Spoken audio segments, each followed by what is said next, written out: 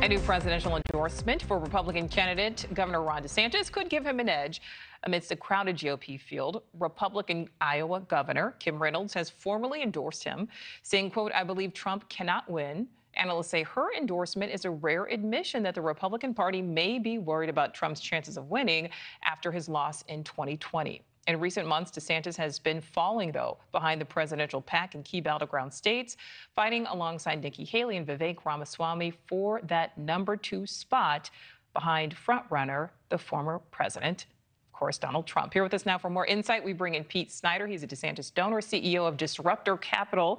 Pete, thank you so much for your time here. You know, DeSantis has been consistently somewhere at the top of the pool of second place, of course, behind the former president. What is his strategy going into this third debate tonight?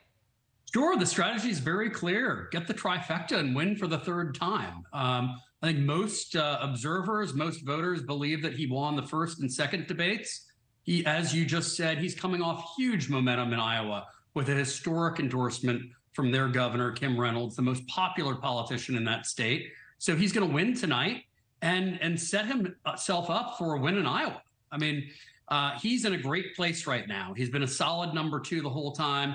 Taking on a former incumbent president in his own party, Nichole, is ridiculously hard, right? And then doing that and trying to take on the current incumbent president, very hard task. So this was never going to be a win by 40 points type of thing. It's more of a March Madness. You got to put yourself in position at the end of the game to drain the three and knock out the #1 seed. And that's what Ron DeSantis is going to do. You know, Pete, right now, though, it certainly does seem to be this race for this #2 spot. You know, you mentioned the fact that many people thought that DeSantis won both debates. Many people also thought Nikki Haley has performed well at both of them, particularly the last. So how is your candidate, Governor DeSantis, really balancing this act of trying to continue standing out among this pool of GOP candidates, now particularly Nikki Haley, everyone who's on that stage tonight or will be on the stage, but also standing out from the one who is looming the largest and won't even be there, Donald Trump? I know Ron DeSantis has called for President Trump to join the debate stage every single day for the past 2 weeks. The former president won't do it. I think it's a disservice to voters. He doesn't want to be there. He doesn't want to defend his record and turning over the country to Tony Fauci. But I don't think there's going to be a balancing act at all for Ron DeSantis. He's going to just do what he does, which is look the American public in the eyes and the voters in the eyes, tell them what he's done and accomplished in Florida, and what more so he's going to do to take a country that's in decline right now and turn it around.